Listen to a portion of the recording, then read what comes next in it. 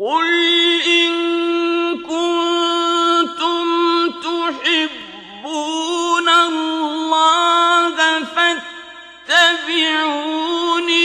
يحببكم الله ويغفر لكم ذنوبكم والله غفور رحيم.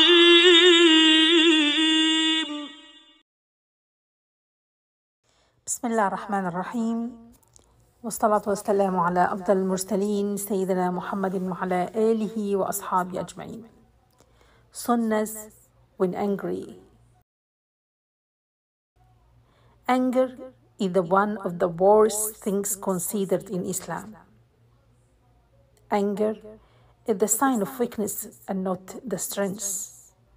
Prophet Muhammad ﷺ once asked to his companions, do you know who the strong person is?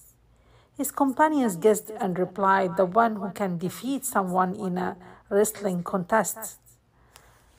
But Prophet Muhammad ﷺ said, no, but the strong person is who has a control on his anger.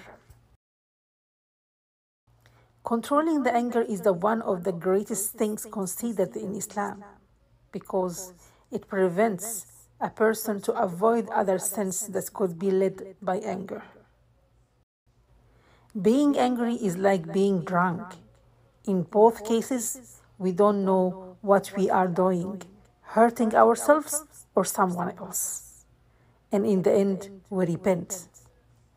There are ways prescribed by the Prophet ﷺ to controlling one's anger.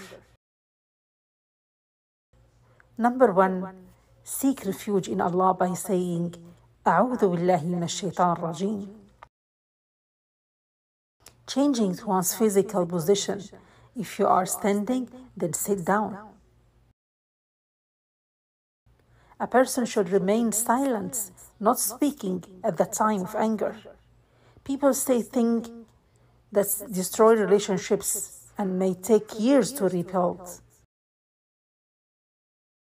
Breaking one's heart is very easy, while joining the heart is very difficult. Damaging a relationship can be done with one word, while building relationships may in some cases take years. That's why it's the best to refrain from speaking when anger and to wait until the anger subsides and speak in a calm manner, so that the person doesn't regret what he is saying. Also make a wudu, because anger is from shaitan and shaitan has been created from the fire. And the way to extinguish the fire is to use water. Also dua. اللهم إني أسألك خشيتك في الغيب والشهادة وأسألك كلمة الإخلاص في الرضا والغضب. Oh Allah, I ask you to grant me fear of you in private and in public. And I ask you for the word of truth in times of satisfaction and anger. Also following the advice of the Sayyidina Muhammad ﷺ, the Prophet said, don't become angry.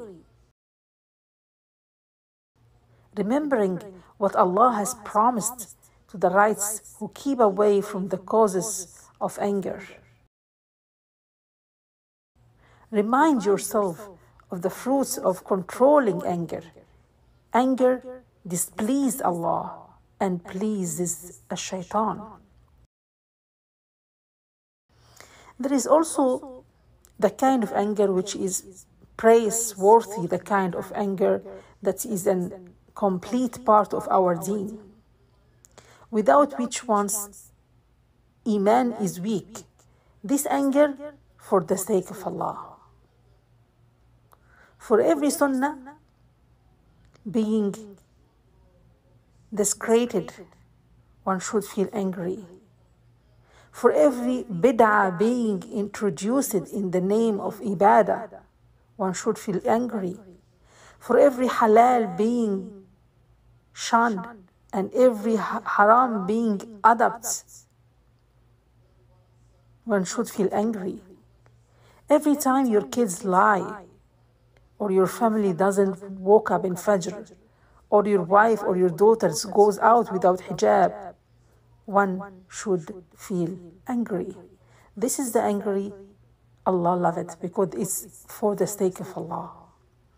سبحانك اللهم وبحمدك أستغفرك ربي وأتوب إليك أشهد أن لا إله إلا الله وحده لا شريك له وأشهد أن محمدا عبد الله ورسوله والعصر إن الإنسان لفي خسر إلا الذين آمنوا وعملوا الصالحات وتواصوا بالحق وتواصوا بالصبر.